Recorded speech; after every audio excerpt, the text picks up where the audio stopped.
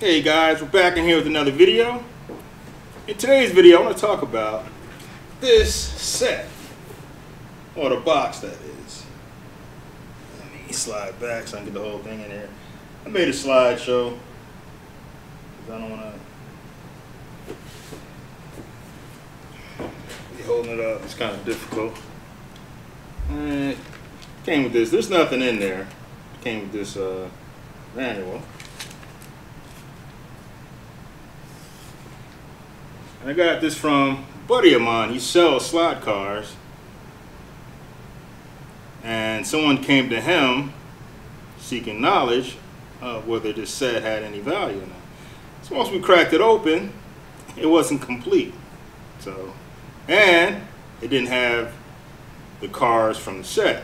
So there was no value. And the ones that they had, they weren't in that good condition. We were hoping it was complete, because then that would have been cool. I probably would have bought it myself if it was. That was not to be. So anyway, I made a slideshow of mainly this manual and the inside of this box compared to the boxes we have now, the packaging. So let's get to the slideshow. All right, so right here we have the inside of the box, and I like how it's made out of styrofoam. That is more durable than what we're getting now. And I took a couple pictures of some of the newer sets that I have. Here, I took a picture of the price tag, and I guess this is where they bought it from, S. Klein, some store that no longer exists. $26.88 was the price of this set. And this is an Auto World set that I have, and I just want to compare the packaging to then and what we're getting now, at least from Auto World. This is the inside of the box. This is how everything is packaged. This cardboard, which is not very durable. I actually like this set. Not too crazy about the chassis. You do have to put some work on them. I put a Tyco axle in, and they run better with that. But there's some other fixings that you can do to them, or hop-ups, or whatever you want to call them. I didn't get into all that. But the cars, they look great, though. These are good-looking cars. They did their job with that. Like, again, Auto World makes their cars look like artwork. I'll give them that. This is the inside of the Carrera set that I have. And this is closer to the old style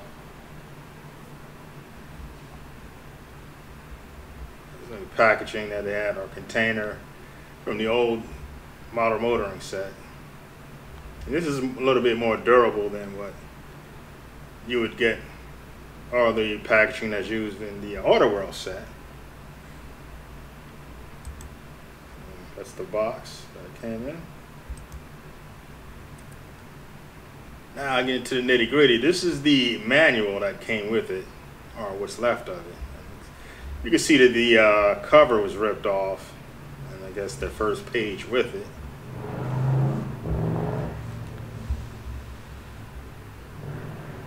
And I guess this is the set, what it came with, the contents.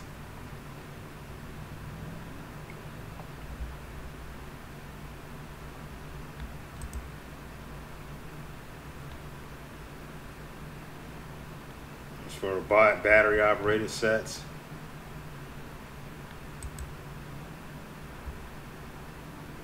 How to assemble. My thing with guardrails, I don't like them attached to the track itself. I like to have a shoulder or skirt, whatever you want to call it, and have the guardrail on the outside of the skirt so that the outside lane doesn't get an advantage. It's like when we were kids, you got an outside lane, you could basically floor it through the turns, and it would stay because of the guardrail held the car on.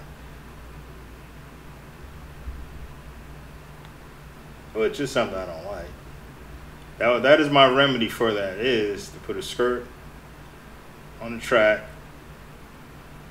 and put the guardrails outside, on the outside of the skirt. And they have the wiring 2-lane set, wiring for a 4-lane set. I don't like these controllers. I'm gonna guess this was a 60s, late 60s set.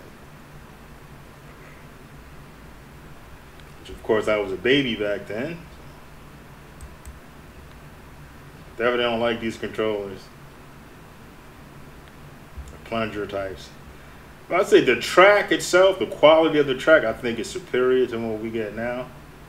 The plastic. Troubleshooting hints.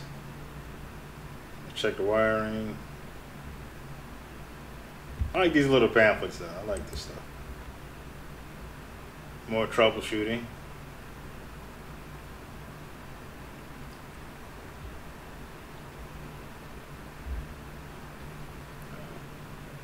Tips for your cars.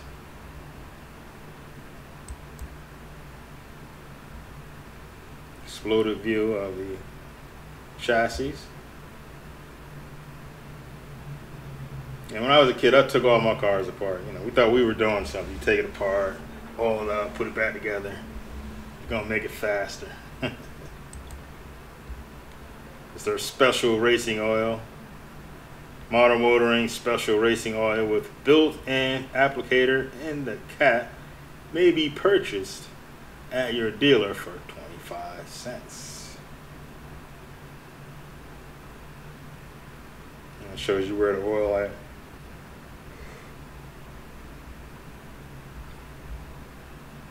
Which is good. I like this. Mini T-Jet 500 motor and chassis assembly.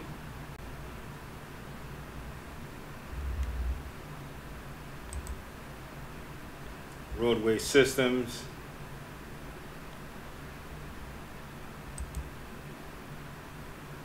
And you guys could always go back and pause it if you want to read this stuff. I'm not going to sit there and read all of it. But I'm going to go through each page. There's some layouts, some basic layouts they have. Highway expansion program. I like this layout right here. This looks cool too.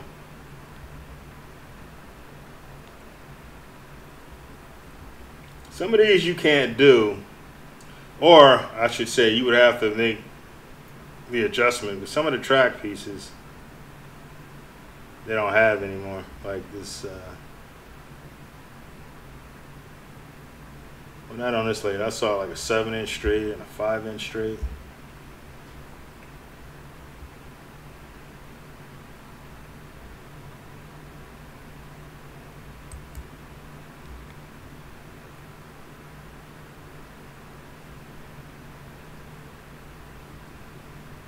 Six-lane layouts.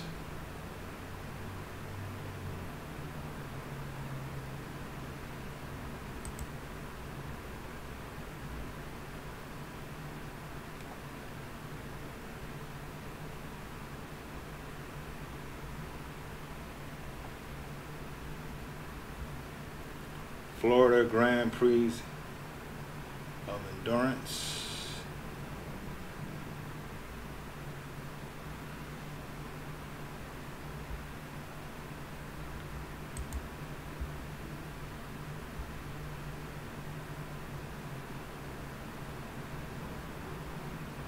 This one looks pretty cool.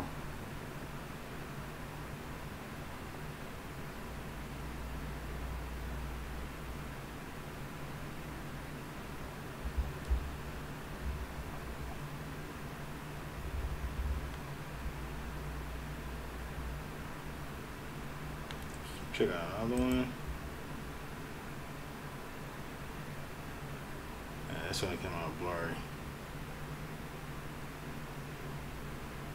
And right here, 7-inch straight, 5-inch straight.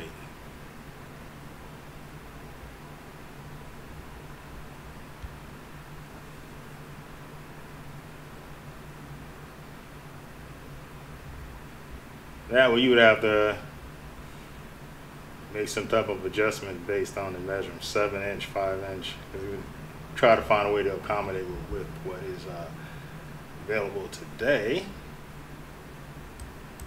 Unless you're going to use this style track.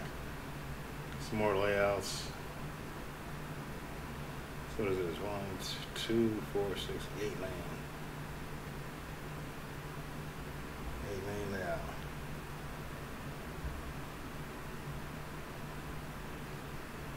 This is why I say I hope someday we get digital and HO. You never know. I mean, some guys like this. Depends on what you like, I guess. I like to give you the dimensions: 66 inches, 135 inches. You know what the size table you need to get.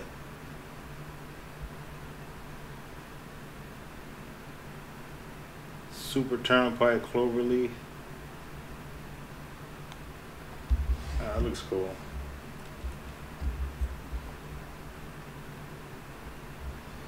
Model motoring and HO railroad combination layout.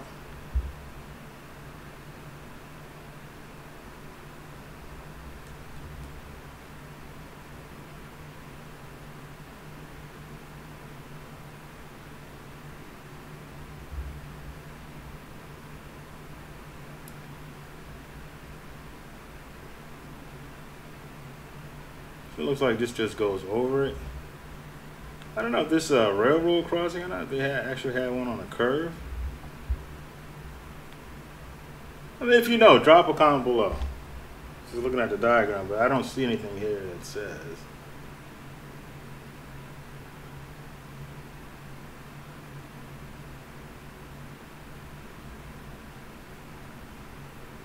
Railroad crossing. There's some more layouts.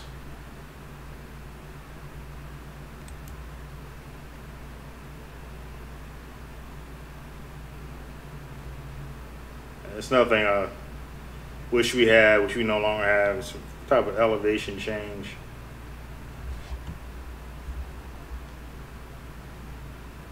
I had bought this and definitely doesn't work well with the newer cars.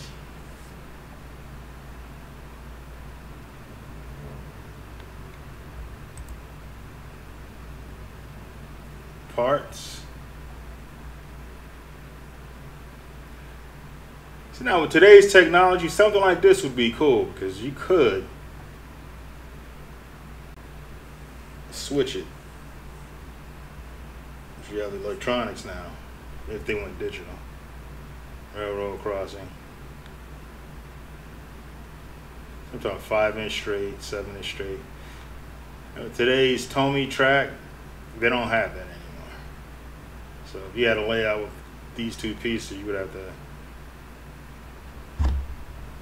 find a way to accommodate that. That's what I did when I made mine. I had to play around with it a bit to get it to work because it had 5-inch straights, the Boys Life layout. And I got it going. And it's here. Turn off. This could be a pit lane if they went digital.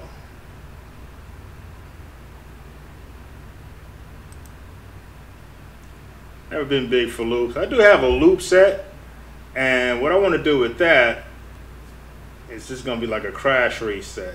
You have your loops, it has crisscross, and I wanted to add a rail crossing so you could either crash each other or crash with the train. Their kids are like that.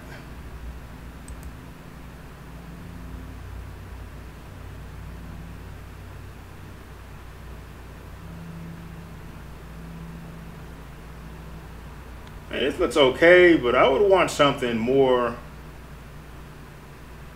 that look more realistic, like on a real road or something. Yeah, there's no road is going to look like that.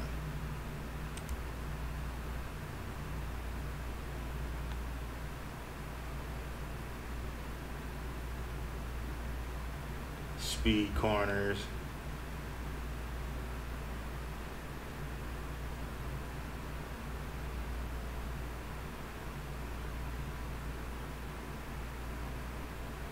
I'd rather see that in person. I guess there's their way of adding a shoulder to it so you can slide out or something. Railroad and model motoring accessories. The stand, pit kit, old school lap counter, dual pit stop. Yeah, I remember these. We had something like that. I think I had a black one. Some of the cars and trucks, because the guy that had this before decided to put some artwork on there.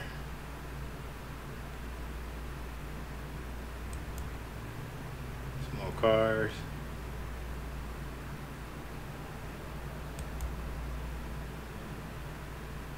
Version table.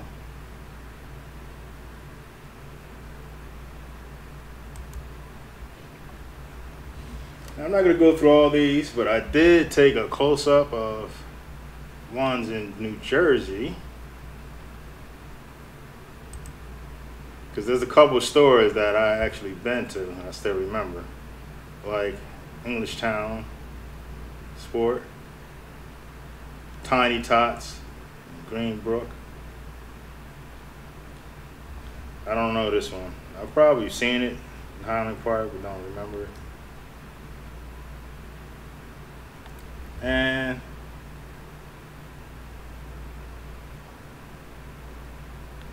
there's another one here.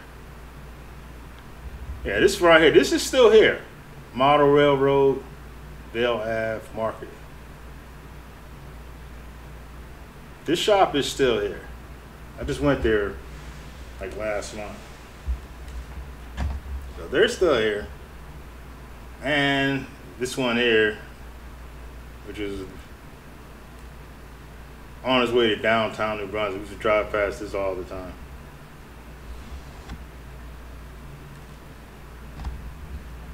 So anyways, that's it for this video. Like, share, subscribe, and I will see you guys in the next video, which probably will be about your favorite slot car.